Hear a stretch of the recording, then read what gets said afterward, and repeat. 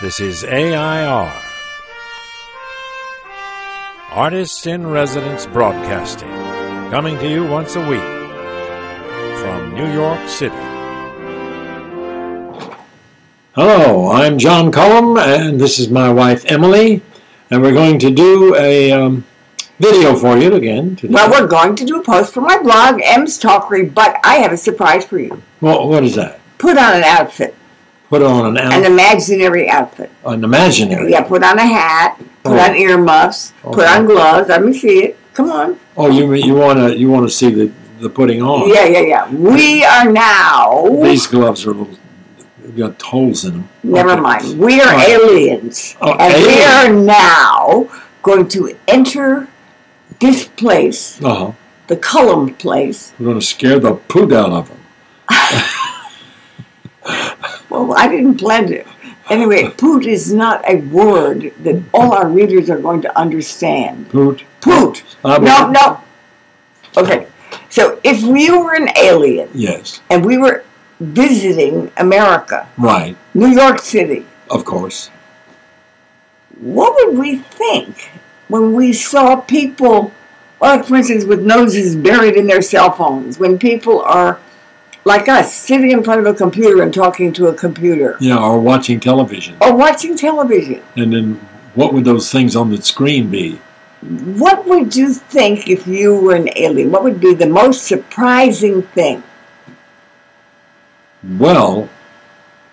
John Cullum would be a surprising thing. Well, no, but I will tell you what I used to do when in a long run, like in Shenandoah. Okay. At the end of the first act, it would be lunchtime would be coming up, and I'd be thinking about lunch.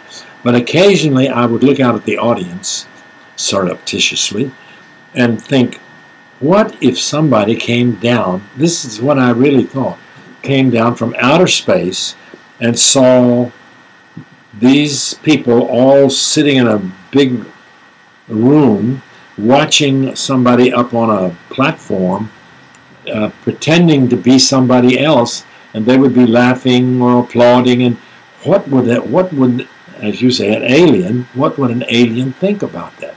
That used to be an interesting thing for me, and I would usually do it while I'd be singing a big number. What? That's true. We thought you had huge concentration. No. We were talking about focus. That takes tremendous concentration to be able to think about something like that at the same time that you're emoting. Did an alien ever enter your theater while you were on stage? Well, I had a guy who was like an alien. He came up and I didn't know who he was. He came up and got on the stage with me. You've heard that. What was that in? What show? That was Deathtrap, and I was trapped on stage with him. And what did you do? Well, he got up on the stage, and this particular scene, I was supposed to have my hand caught in a desk and couldn't get it out. And I turned around and saw this guy sitting there, and I looked at the audience. The audience thought that it was all part of the show, and so I pulled my hand out, kind of shrugged my shoulders. And I stood up, and when I stood up, the guy stood up. And he had in his hand a big, it looked like a big sock full of grain, like you would have for feeding pigeons or something. And he started walking to me, he held it out, and he said, "Your bomb, this is your bomb." And I thought, holy monarchy, what is this? You're my bomb. So I walked over to him and I put my arm around him. I said, well, if that's a bomb, I said, we're going to stay real close together. I said, and I turned out, he was just a little guy, and he was very amiable, and I turned him around and we walked over to the side of the stage, and I said out loud, would somebody come out here and help me with this gentleman? I thought I was talking to the stage manager. And I repeated it a little louder. Then I asked somebody, one of the ushers, to come down. Nobody did anything. The audience you could hear a pin drop. Nobody believed that I was doing it, because in Deathtrap, I had fooled the audience 2 or 3 times. So they thought this was more foolery. They thought I was fooling them, and that they weren't going to buy into it. finally I heard this